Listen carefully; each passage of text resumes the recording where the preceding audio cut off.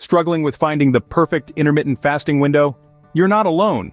The world of intermittent fasting, or IF as it's commonly known, can feel like a labyrinth of hours and ratios, leaving many of us overwhelmed and unsure of where to start. The buzz around IF has been growing with claims of fat loss, improved focus, and even longevity. But amidst the hype, the key question remains: what is the best intermittent fasting time? The answer isn't one size fits all. Our bodies and lifestyles are unique, and thus, the ideal IF window may vary from person to person. Today we're going to walk through the maze of intermittent fasting, clearing up common misconceptions and providing you with practical, tailored solutions. We'll explore popular fasting schedules, discuss the science behind the magic, and highlight the importance of listening to your body. Stick around, and together we'll cut through the fasting frenzy. Curious about the metabolic magic of intermittent fasting? Let's dive into it.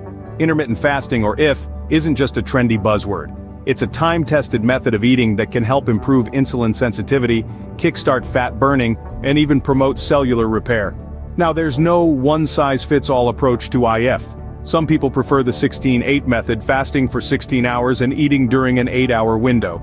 Others might opt for the 5-2 method, eating normally for 5 days a week and drastically reducing calories for 2. Then there's the eat-stop-eat method, involving a full 24-hour fast once or twice a week. But weight loss isn't the only benefit of IF. It can also reduce inflammation, enhance cognitive function, and potentially even increase longevity. So yes, there's more to intermittent fasting than meets the eye.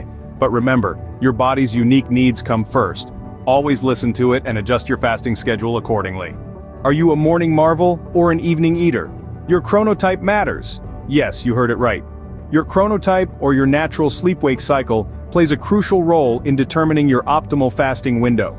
For those of you who are early birds, you might find it beneficial to align your eating window with your circadian rhythm. That means, if you're naturally inclined to wake up with the sunrise and sleep at sunset, you'll likely do well with an eating window that ends in the early evening. What about the night owls among us? You might find fasting a little more challenging, especially when it comes to sleep and digestion. The key is to create a fasting schedule that fits with your lifestyle. Perhaps you might prefer a later eating window that wraps up just a few hours before bedtime. Remember, there's no one-size-fits-all approach to intermittent fasting. No matter your chronotype, there's a fasting fit for you. The key to finding your fasting fit? Experimentation. You see, everyone is unique. Your body, your schedule, your lifestyle, they're all different from the next person's. So, it makes sense that your fasting window should be tailored to you too. That's where experimentation comes in. Start by tuning into your body. Pay attention to your energy levels throughout the day. Are you feeling lethargic, or are you bursting with energy? These cues can help you identify the best time to eat and fast. Similarly, listen to your hunger. It's normal to feel somewhat hungry towards the end of your fasting window, but if you're ravenously hungry or feeling faint, it may be a sign that your fasting window is too long. Now, when it comes to starting your intermittent fasting journey, don't feel pressured to dive into the deep end. It's perfectly okay to start small. If a 16-hour fast sounds daunting, start with a 12-hour fast instead. As you grow more comfortable with fasting, you can gradually increase the duration. Remember, this isn't a race. It's about finding a sustainable routine that works for you. Of course, keeping track of your progress is crucial. You might want to consider using a journal or an app to monitor your fasting and eating windows. Record how you're feeling, and note any changes in your health markers. This can provide valuable insights into what's working and what might need tweaking. Plus, it's always encouraging to look back and see how far you've come. And while we're on the subject of progress, let's clear something up. Progress doesn't always mean losing weight or dropping a dress size. Maybe it's feeling more energetic, having clearer skin, or simply enjoying your meals more. These non-scale victories are just as important and worth celebrating. So grab your journal, start tracking, and remember to listen to your body. With a bit of patience and a lot of experimentation, you can find the fasting schedule that fits you best. Remember, it's not about perfection, but progress. Intermittent fasting is more than just watching the clock.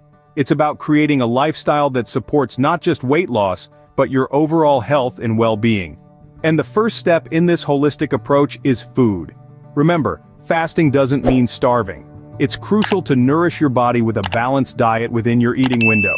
Think fruits, vegetables, lean proteins, and whole grains. These foods provide the energy and nutrients your body needs to thrive. Hydration is another key player in this game.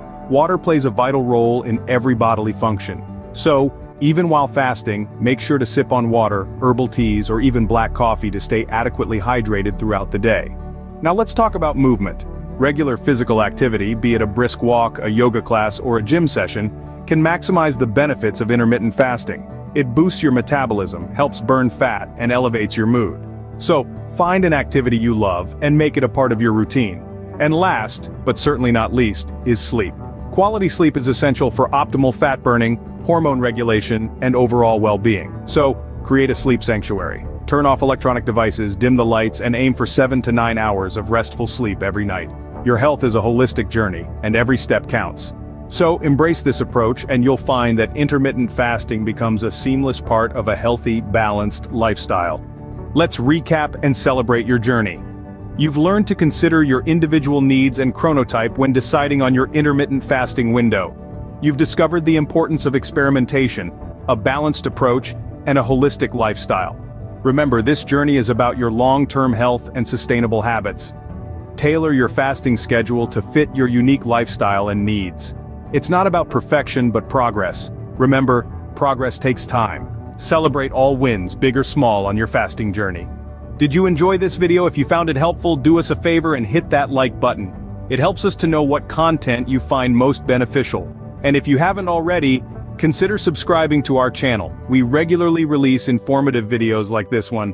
We'd love to hear your thoughts and experiences with intermittent fasting, so don't hesitate to leave a comment below.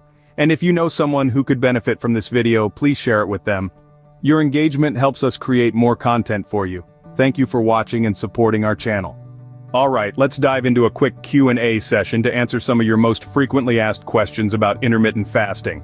We've received tons of questions and we've selected the ones that come up most often. Question 1. Is it okay to exercise while fasting? Absolutely, but listen to your body. If you feel too weak, consider adjusting your fasting window or the intensity of your workouts. Question 2. Can I drink coffee during my fast? Black coffee, yes, but adding milk, cream, or sugar will break your fast. Question 3. How long does it take for intermittent fasting to show results? This varies for everyone. Some people see results in as early as 2 weeks, while others might take a couple of months. Consistency is key. Remember, these are just general guidelines. Your body is unique, and what works for one person might not work for another. Always consult with a healthcare professional before making any significant changes to your diet or exercise routine. And that's it for our quick Q&A. We hope we've answered some of your questions and helped clear up any confusion. Remember, knowledge is power in your fasting journey. Keep exploring, keep learning, and most importantly, keep going. You've got this.